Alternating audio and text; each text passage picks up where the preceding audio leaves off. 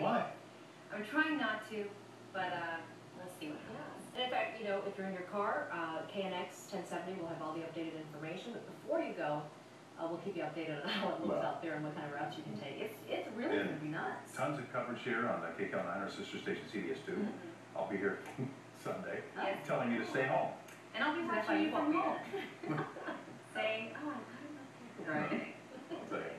All right. Well, good. It'll be a great weekend to be stuck in traffic, though, won't it? Yeah, why not? You know, it's going to be a little warmer. As long as your AC is working, it's a good weekend to be stuck in traffic. So make sure you got your ACs cranking, because you're going to be sitting on those freeways for a while, probably, right? That's what we're guessing. But then again, there's the theory that, well, what if everybody gets scared and nobody goes out on the road?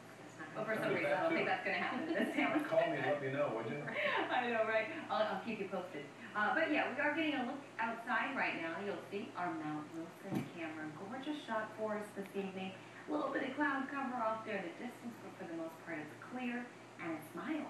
But we are bracing for more cloud cover into the overnight hours and the morning hours as well, maybe even a chance of drizzle. So today we're up to 76 degrees.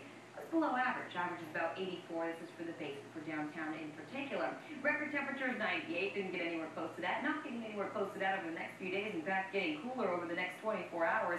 Down to the 60s, mid-60s first thing in the morning. By the afternoon, we're up into the mid-70s. So again, it's still below average, but still keeping temperatures pretty mild. And do want to mention a chance of drizzle, not only along the coast, but in the basin and in the valleys. First thing in the morning as we head into tomorrow. So you'll see right here, low pressure, that's dominating. And what's happening because of that? Well, we're seeing that AM low cloud cover, overnight clouds and fog, and a chance of morning drizzle over the next couple of mornings, and a warmer weekend on tap as, well, that ridge of high pressure rebuilds into the forecast. So futurecast showing you 5:45 tomorrow morning. Take a look, even a little bit of drizzle potentially in the forecast for you already.